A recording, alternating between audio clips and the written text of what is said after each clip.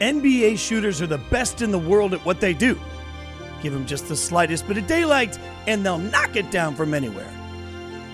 But don't forget, these guys are human. They left him wide open. Wide open for three. And all day, and he missed it. Here's everything you need to know about the 10 worst bricks of the season. Viewer discretion advised.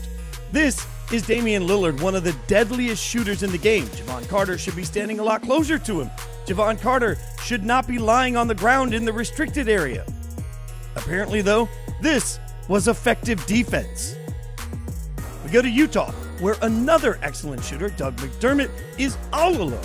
Now's a good time to mention that no defender will be within 20 feet of the shooter in any of these clips. Here's LeBron. Now, the Lakers specifically built their roster to surround him with three-point shooting this season so that when opponents triple team him, he can make them pay. Unfortunately, his options here are Kyle Kuzma and Rajon Rondo, and neither of those dudes can shoot it.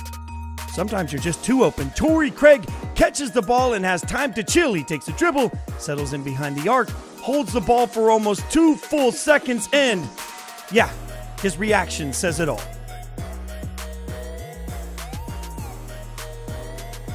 The Mavericks were the best offensive team in the league this season, but it's hard to guard anyone when it's 5-on-4.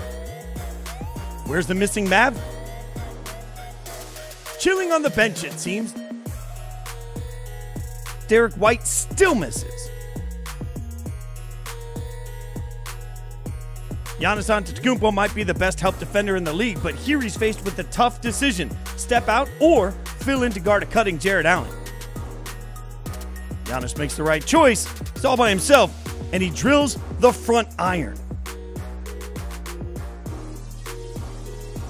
Sometimes you know a shot is off the moment it leaves your hand. For Dennis Schroeder, this is one of those times. This does not look like a man who's confident he just knocked down a shot.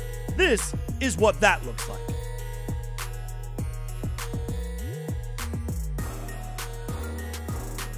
Time for our only double feature on the list. Daniel House is wide open in the left corner. Brick. Maybe he'll have better luck in the right corner where he's even more wide open. Brick. Get it? Bricks. House.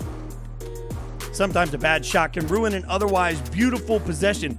Here's the Heat running a clinic on an out-of-bounds play. 4 passes, no dribbles, but Jay Crowder off the mark. We end on a note of optimism. If at first you don't succeed, Brandon Ingram, just hope that you have a teammate like Drew Holiday to give you a second chance.